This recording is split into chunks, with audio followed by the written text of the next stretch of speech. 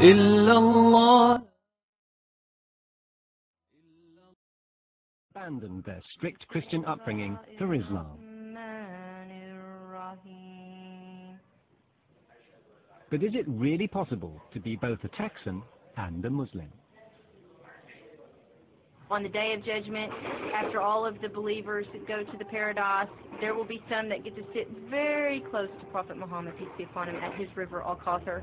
And then there will be a group of them that are denied. And I want to be amongst the group that sits close to him. And those are the people that follow the way he spent his life and the way that his companions spent their life. And that's the way I want to live my life.